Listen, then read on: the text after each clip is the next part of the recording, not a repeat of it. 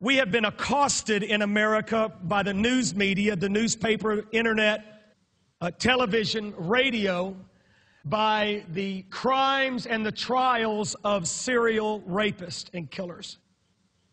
One of the men's name is John Evander Cooey from Florida, who murdered 9-year-old Jessica Lunsford. After kidnapping her from her home in the middle of the night, he took her to his trailer where he repeatedly raped her. And then he took the little child, the little 9-year-old, and buried the child sitting up alive. When I heard that, I cried watching it because they showed a picture of Jessica. And see, I've got kids. And I don't know how you respond to situations like that, but I see my child sitting in a grave as the dirt's being piled on top of them. In the flurry of all of this, Jessica's mother made this statement: "He took her life. He will pay. He will pay." Jessica's father is quoted as saying, "I hope you rot in hell."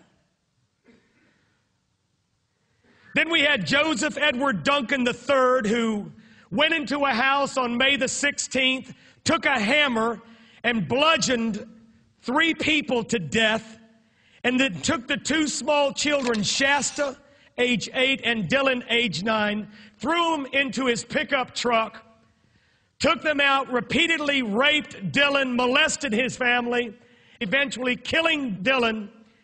By the grace of God, she was found at a Denny's with Duncan.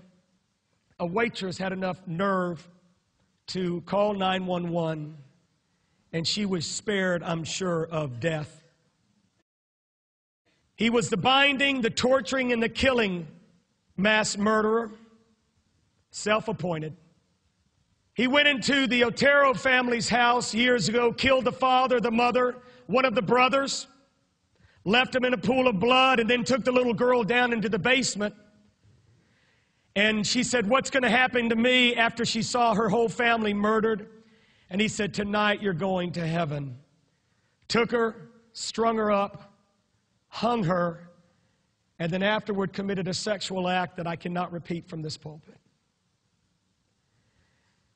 One of Raiders, one of the BTK victims, family members said this: "There will be no justice until Dennis Rader rots in hell." Another individual said, "He'll never have any warm, loving human contact again for the remainder of his twisted existence, while your wretched soul awaits pronouncement of the one true justice, which is your damnation to hell for eternity." You look at these people and you say, well, they deserve to rot in hell. And I tend to agree with you. And they will be judged. But so will you. The reason these people exist today is because there is no fear of God before their eyes.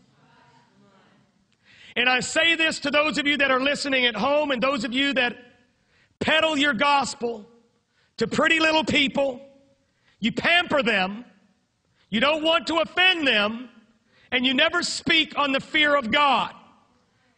Like it or lump it, there is a being over all. And he's taking notes. He's jotting down everything that you do. And at the end of your life, you will be held accountable for it. 2 Corinthians 5:10, "For we must all appear before the judgment seat of Christ. For everyone may receive the things done in his body, according to that which he has done, whether it be good or bad." Revelation 21:8 says this: "But the fearful and unbelieving and the abominable and the murderers and whoremongers and sorcerers and idolaters and all liars shall have their part in the lake of fire, which burns with fire and brimstone, which is the second death." Buddhists, Muslims, Hindus, it makes no difference your religious affiliation. You will stand before my Jesus. Without exception, everyone within the sound of my voice will one day face the judgment of God. Everyone say, judgment of God. One day, my friend, your name will be called, your ticket will be punched, a warrant will be issued for your arrest, your time will come, the test will be over, you'll be ordered to put your pencil down, turn your exam paper over, and put your hands on your desk. As sure as the sun rises in the east and sets in the west, you will face a judgment of God. As sure as 1 and 1 is 2, you will face a judgment of God. As certain as death comes to every believer and every human being, you will face a judgment of God. As sure as water is wet and fire is hot, you will face a judgment of God. Wherever you exist in life right now, friend, it is temporal.